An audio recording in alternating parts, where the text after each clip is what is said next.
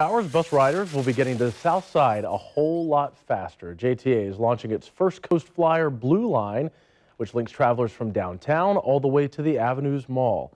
Channel 4's Janice Harris found bus riders looking forward to more than just a quick access.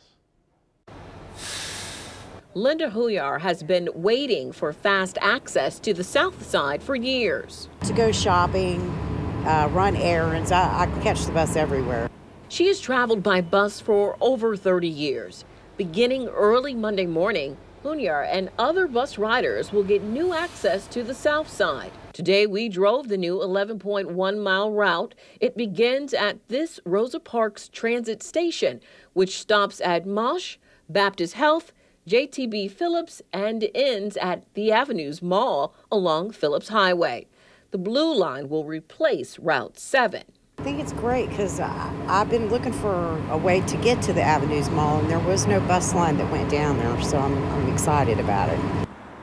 JTA says this new connection is significant because it will connect customers to every aspect of daily life, and JTA will expand with 2 more bus routes.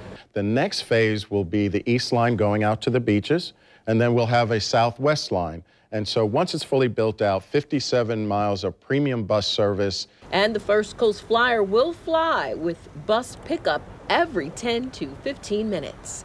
Janice Harris, Channel 4, the local station. The $23.8 billion project is funded by the Federal Transit Administration, Florida Department of Transportation, and JTA. For more information about the new route, just head over to news4jax.com.